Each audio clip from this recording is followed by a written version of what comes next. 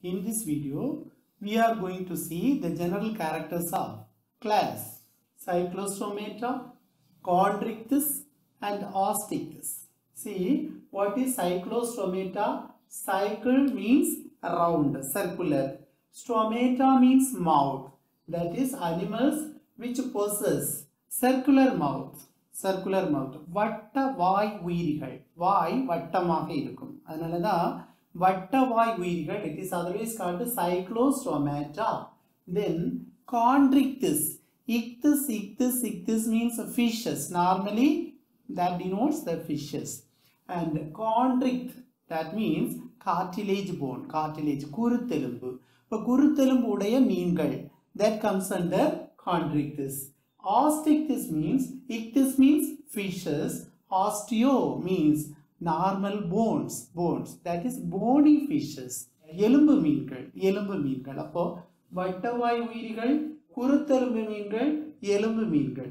இதை தான் நம்ம டிஃபரன்ஷியேட் பண்ணி பார்க்க போறோம். That is Cyclostomata, Chondrichthyes and Osteichthyes. First one, Tamil மீடியத்துக்கு நான் தமிழ்ல சொல்றதை நீங்க ஞாபகத்தில் வச்சுட்டு டெக்ஸ்ட் புக்கை பார்த்துக்கோங்க. First one primitive. இது பழைய காலத்துல ஃபிஷஸ் எல்லாம் எப்படி இருக்குமோ அந்த மாதிரி fish like, actually not fish. primitive phyclothermic. That is phyclothermic animals means animals which can able to change its body temperature according to the surrounding environment. தன்னுடைய சுற்றுச்சூழலில் ஏற்படக்கூடிய தட்பவெப்ப மாற்றங்களுக்கு ஏற்ப உடல் வெப்பநிலையை மாற்றிக்கொள்ளும் தன்மையுடைய விலங்குகள் பைக்லோதெர்ம் விலங்குகள் என்று அழைக்கப்படுகிறது. உடல் வெப்பநிலையை மாற்றிக்கொள்ளும் தன்மையுடையது.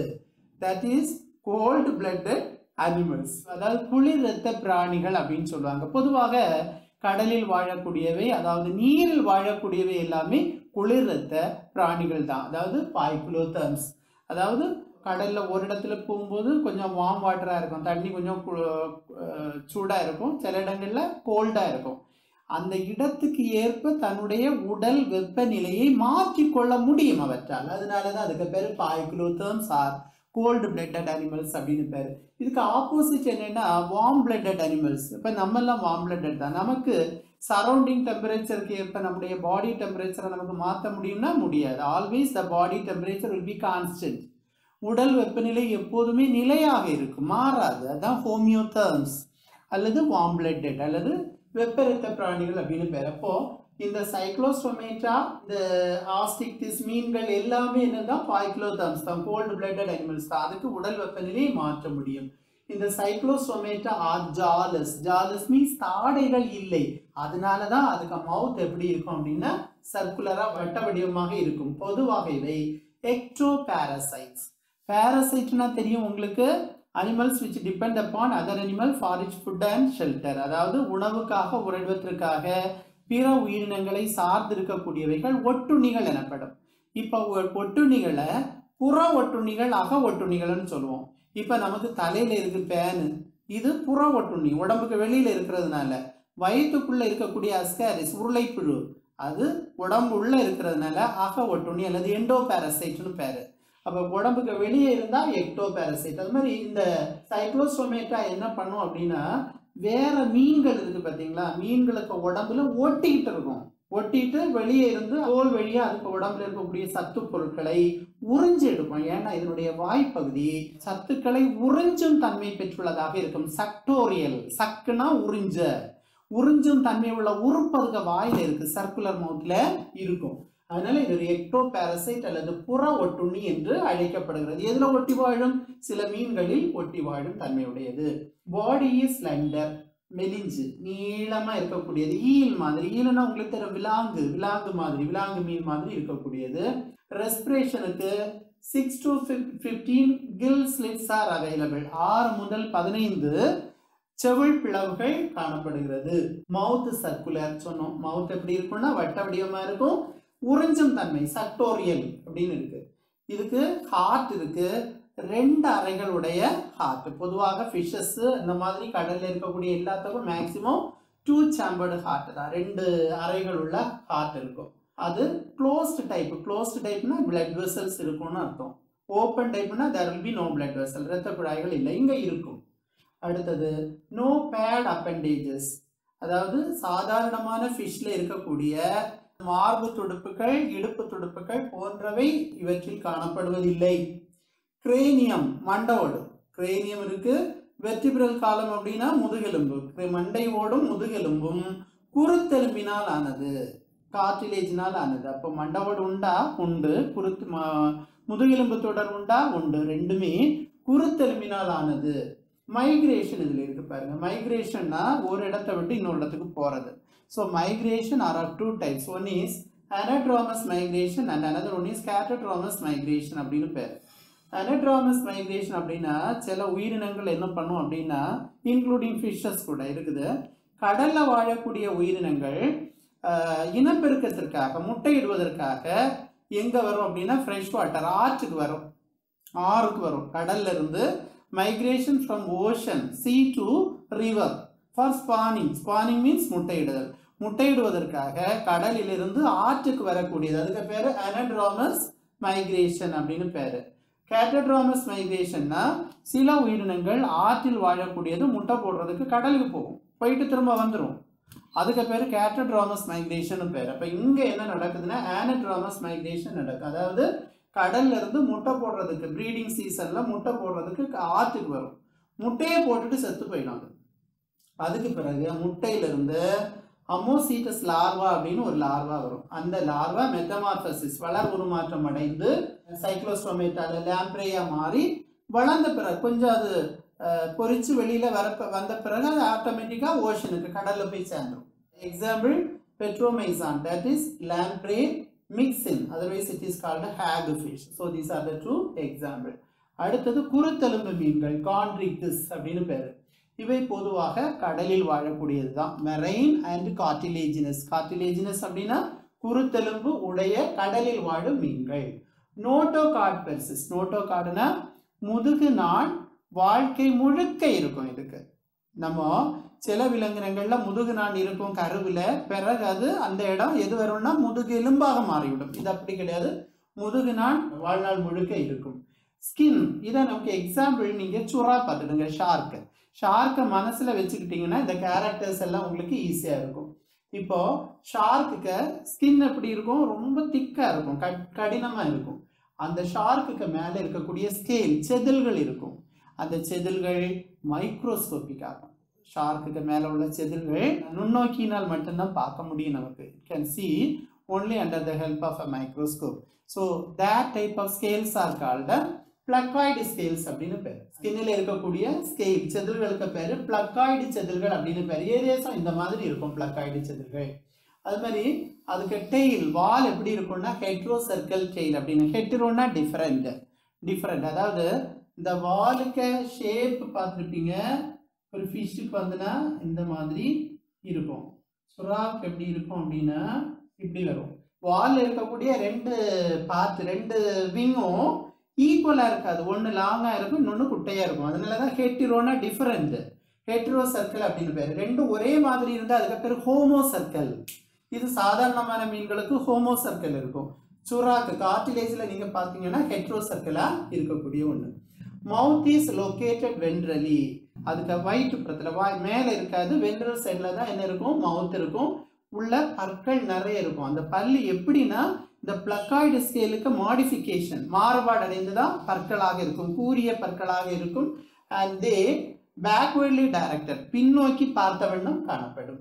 அது மாதிரி ஷார்க்குக்கு ஜாஸ் எல்லாம், இங்க ஜா இல்லை, இங்க ஜா உண்டு, பவரா இருக்கும். அதனாலதான் அது வேற ஃபிஷஸ் எல்லாம் கடிச்சு தூண்டா உடைச்சி சாப்பிட்றோம் இல்லையா?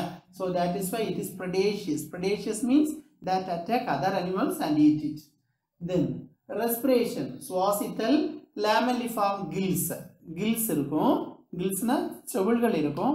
ஆனா செவில்களை மூடி, செவில் மூடி அப்படின்னு ஒன்று இருக்காது. நார்மலா நம்ம சாதாரணமான மீன்களுக்கு செவில் இருக்கும், அதை மூடி பாதுகாக்கிறதுக்கு ஒரு ஆப்பர்குலம் அப்படின்னு சொல்லிட்டு ஒரு ஸ்ட்ரக்சர் இருக்கும். So that will not be found in shark. ஷார்க்ல எல்லாம் மூடி இருக்காது, அந்த செவில் பிளவு நமக்கே நல்லா தெரியும்.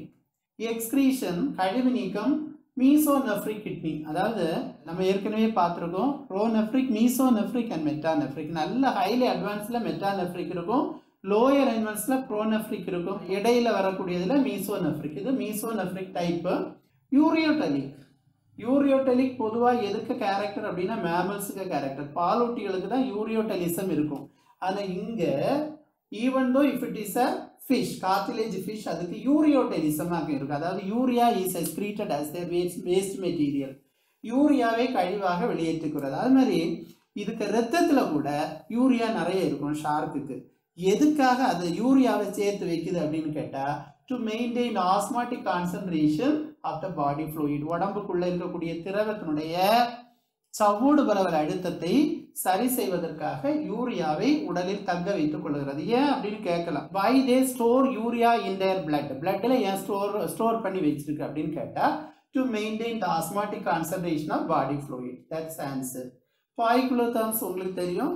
It can able to change its body temperature according to the surrounding environment. Viviparous அப்படின்னு சொன்னா குட்டி போடக்கூடியது. ஷார்க் எல்லாம் குட்டி போடும், முட்டை போடாது.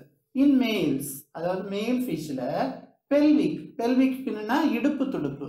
இடுப்பு துடுப்புல என்ன இருக்கும் அப்படின்னா கிளாஸ்பர்ஸ் அப்படின்னு சொல்லிட்டு ஒரு ஸ்ட்ரக்சர் இருக்கும். இது எதுக்குன்னா இன்டர்னல் ஃபெர்டிலைசேஷனை எய்ட் பண்றதுக்காக, துணை செய்வதற்காக.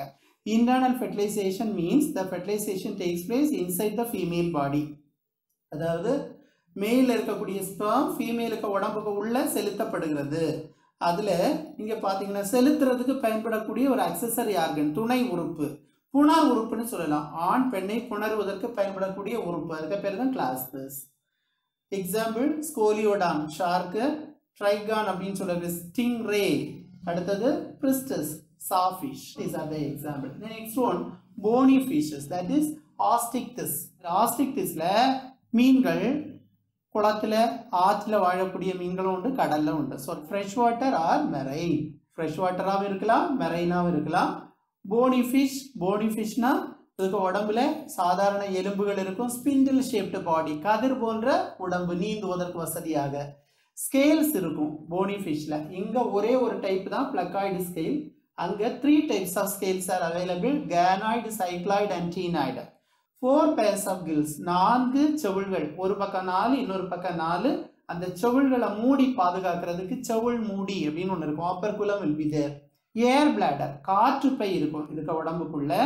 அந்த காற்றுப்பை சில வேளைகளில் கட் அல்லது செரித்தல் மண்டலத்துடன் தொடர்பு பட்டும் இருக்கலாம், தொடர்பு இல்லாமலும் இருக்கலாம். தொடர்பு இல்லாம இருந்தனா வெறும் காற்றுப்பை மட்டும் இருக்குன்னா that enhances the buoyancy, அதாவது மிதப்பதற்கு உதவுகிறது. அந்த காற்றுப்பை உள்ள இருக்கிறது. அது கட்டோட அதாவது செரித்தல் மண்டலத்தோட தொடர்பு பட்டு இருக்குன்னா so that will be used for exchange of gases, அதாவது காற்று பரிமாற்றம், ஆக்சிஜன் கார்பன் டை ஆக்சைடு பரிமாற்றத்திற்கு பயன்படுகிறது. Example lung fish. அடுத்தது டூ சாம்பர்டு ஹார்ட், மார்பு பகுதியில 2 அறைகள் கொண்ட இதயம் காணப்படுகிறது. இதுவும் க்ளோஸ்டு டைப் தான். க்ளோஸ்டு டைப்னா பிளட் வெசல்ஸ் உண்டு, இரத்த குழாய்கள் உண்டு. Excretion mesonephric kidney, அமோனோடெலிக்.